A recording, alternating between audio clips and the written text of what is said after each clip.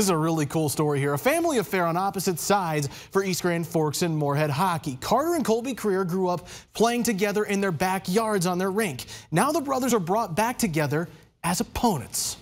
A game circled on the calendar. We know when it's coming. Before the lights can even come on at the Moorhead Sports Center, Carter and Colby Krier sit in the stands and share a couple memories. Puck came around this way, bounced right to you. You stepped down in a slap shot. I did not think it went in. I think it was.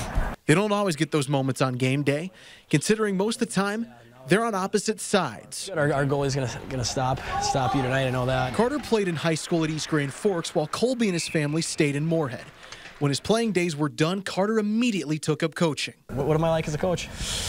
Him as a coach, if you're not doing what you're supposed to, he'll get after you. But other than that, he's liked by many of the guys. Eventually, he returned to EGF to coach his alma mater in 2019, while Colby was called up to varsity last season.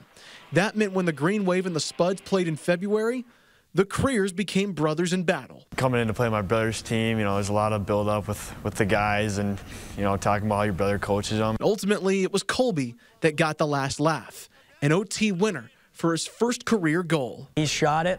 I saw it go in, and I kind of turned and looked at the rest of our staff, and I go, he just scored that. I was kind of looking at the bench, just seeing what he was doing, and I told him that we're going to take that first puck back because we need it for practice. The second matchup of the Kriers feels much more business as usual, but they still can't figure out who their family favors. When I left the house today, I asked. Mom says she's got her Moorhead sweatshirt on, the East Grand Forks scarf. But win or lose, even at battle, the Kriers are brothers bonded by the game they love. It's awesome, and we're pretty lucky to be here right now. Carter's coaching career is already starting to take off. He's a goalie coach for the